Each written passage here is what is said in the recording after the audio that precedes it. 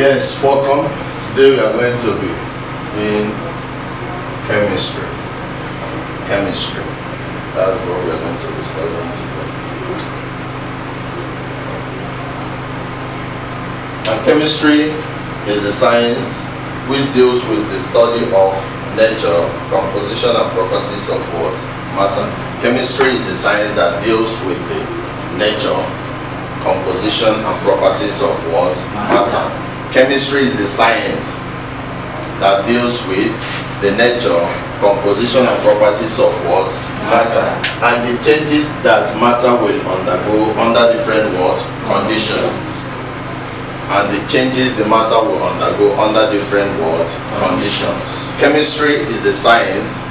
Chemistry is the science that deals with the nature, composition and properties of matter, and the changes that this very matter will undergo under different conditions. So what are examples of chemistry undergoing or happening in our everyday life? Rusting of irons, palm wine souring of palm wine. Another one, medicine production of medicine. Production of medicine, that it uses chemistry. What else? Melting of ice to water, is it not? So chemistry is all about the nature, the science that studies the nature, composition and what? Properties of matter. And what is matter? We know that matter is anything that has mass and occupies space. Just like a stone is a matter. Me now, I could be called a matter because I have mass and I occupy a specific space, isn't it? Yes, sir. A block of ice is matter. You know what ice is? Yes. The one you take out from your fridge. It's matter because it has mass. If you put it on a weight balance, you see the mass. And it occupies a given space, so it's matter. Yes. So when you're talking about chemistry, you study the nature of that ice block. How is the ice block arranged? Why is it blocked and it's not in liquid form? The composition, what the ice block is made up of. You know the ice block is H2O, is water, but in solid form. So you know the composition that is made up of hydrogen and what? Oxygen. Then the property. The property. You understand? The characteristics of the ice block is in solid form. But you know that when the temperature increases to say 100 or above room temperature, it will start what? Melting. So chemistry also studies the what? The changes that this very ice block undergo by changing from ice block to what? Liquid, which is water. So that is chemistry.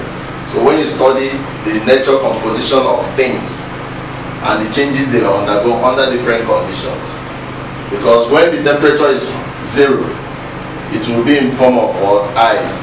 But when the temperature is room temperature, it will start melting to liquid, and when it is 100, it will start boiling and changing to what? Gaseous state. So that is chemistry. And we've said that there are other things that show chemistry in nature, like what? Palm wine turning sour, is it not? Yes. Rusting of what? Iron, is it not? Yes. What else? Burning of substance. Burning of substances. When substances burn, that is chemistry. You use chemistry to explain that. What else? Environmental. All those ones, you understand?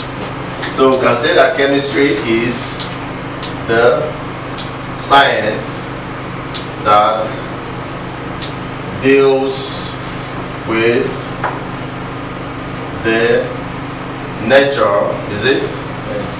Composition, is it? Yes. And what?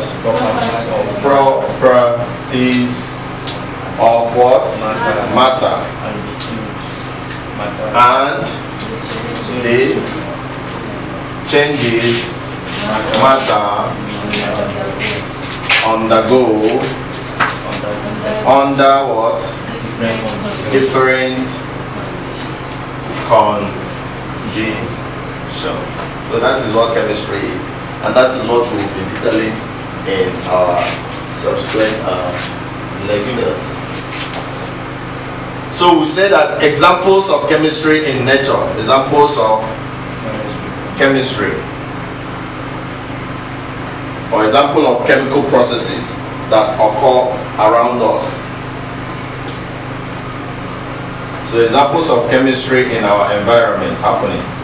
Number one, we said is what? Burning of what? Substances. Burning of substances can be explained using chemistry. Number two is what? Roasting of iron. Rusting of iron. Rusting of iron is a chemistry phenomenon, just as burning of what? Substances. Number three is what? Palm wine is sour after some time. Palm wine, when palm wine sours afterwards, after some time. That is, it could be explained using chemistry, isn't it? So what other chemical process that you can see in our everyday? Production of fertilizers. Production of fertilizers, that's chemistry. We use chemistry. Production of food, even food, and fertilizer. So all this could be explained using what? Chemistry. You can use chemistry to explain the process of burning of substances. You can use chemistry to explain rusting of iron. You can use chemistry to explain palm wine souring after some time. And you can use chemistry to explain the production of food substances. Is that clear? Yes, yes. So in summary, chemistry is the science that deals with the nature, composition and properties of matter and changes matter under different conditions. Then examples of chemistry in nature or in our everyday life talk about burning of substances, rusting of iron, palm wine souring after some time, and what? Production of food and what? Fertilizers. Is that clear? So we're going to move on.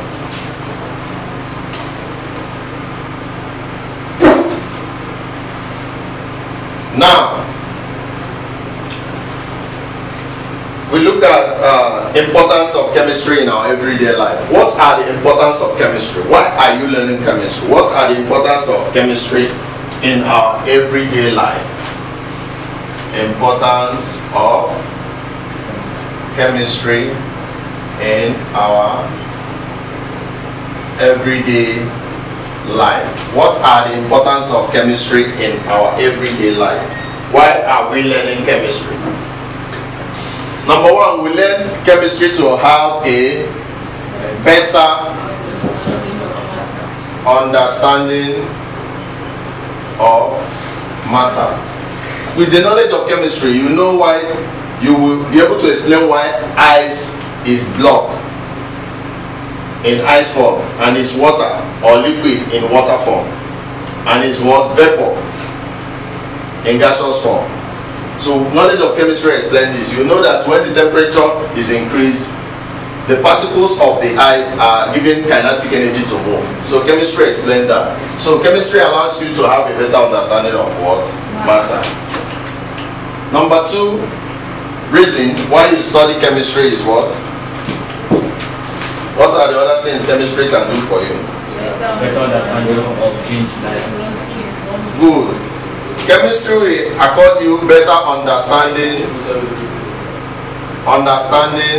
of changes that happen in the environment. So with chemistry, you understand changes more. What are examples of those changes? Burning. You understand how burning occurs. Rusting. Souring. Food production, etc. So knowledge of chemistry enables you to understand how burning happens, how rusting happens, how souring happens, how food is manufactured. Is that clear? Yes, sir. Then what other thing can chemistry help you do? Good. Chemistry can help you in fertilizer and insecticide manufacture, isn't it? Yes, sir. So you can use the knowledge of chemistry in this. Number four, what other things can chemistry help you do? Synthetic fiber for clothing. It can help you in producing synthetic fiber For what? Piloting. For clothing. For clothing. What other things does not? Pharmaceutical industry and medicine. Good. Chemistry can help those people working in what? Pharmaceutical industries. Isn't it? Yes. For the production of drugs. Chemistry can also help in the production of alloys. Yes. Alloys are used in building of cars and other steel works, isn't it? Yes, sir. Then finally, what else can chemistry help you do? Suitable fuel for It transport. will help you in knowing the what? Suitable fuels. Suitable fuels. So knowledge of chemistry will help you to know what kind of fuel is suitable for jet engine, Car. automobiles. You understand? Yes.